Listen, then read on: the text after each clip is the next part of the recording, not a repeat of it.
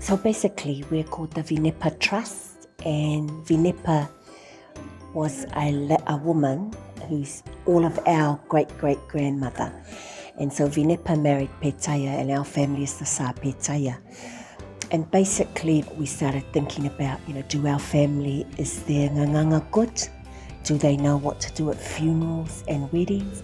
Are our families financially literate? Know how to do a budget? Are our kids making the best of their education opportunities? And also around, for us, we looked at learner's license because we saw that lots of members of our family were driving without any licenses. So we've been a trust now for about 2 years.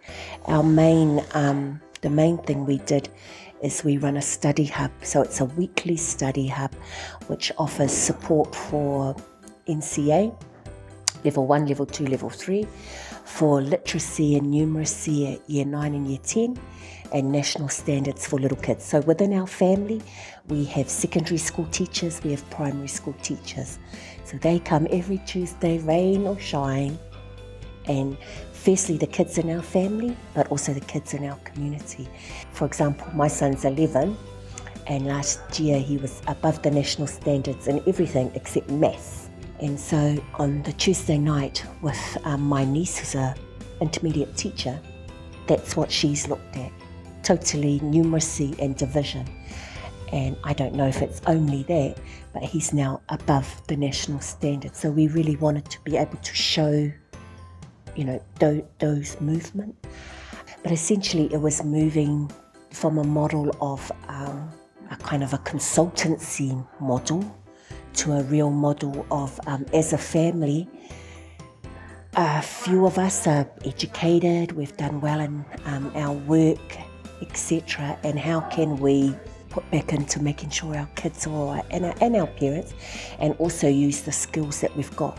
So the study hub, for example, I've run for probably 25 years, but probably in the last 10 it's become quite organised. Everything we had done prior to that